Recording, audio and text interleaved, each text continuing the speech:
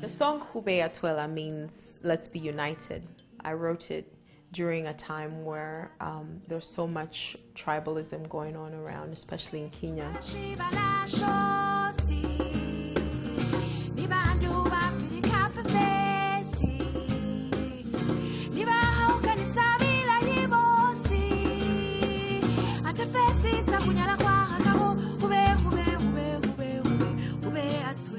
When I perform it live, I get the most beautiful response. People of different cultures, races, backgrounds, class, and tribes saying Khube Atwela along. It's been one of the most amazing experiences.